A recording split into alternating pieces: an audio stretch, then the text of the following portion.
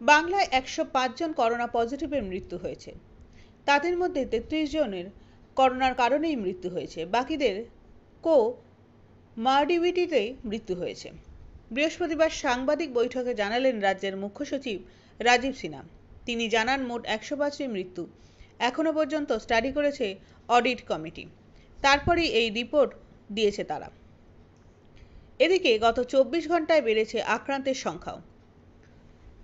সাংবাদিক বৈঠকে রাজ্যের সচিব জানিয়েছেন, গতকাল পর্যন্ত করোনার অ্যাক্টিভ কেস ছিল 550টি। 30শে এপ্রিল পর্যন্ত তা বেড়ে দাঁড়িয়েছে 572টি। মুখ্য সচিবের দেওয়া তথ্য অনুযায়ী গত 24 ঘন্টায় নতুন করে আক্রান্ত হয়েছেন 37 জন। গত 24 ঘন্টায় সুস্থ হয়ে বাড়ি ফিরে গিয়েছেন 15 জন। এদিকে এ পর্যন্ত রাজ্যে করোনা যুদ্ধে জয়ী হয়েছেন মোট 129 জন। সাংবাদিক বৈঠকে মুখ্য সচিব বলেন, আজ যতজন পজিটিভ এসেছেন তার মধ্যে কলকাতা, হাওড়া, উত্তর 24 পরগনা থেকে এসেছেন বেশিরভাগ। মোট আক্রান্তের 80%ই এই 3 জেলার বাসিন্দা। হুগলি থেকেও কয়েকজন আক্রান্ত হয়েছেন।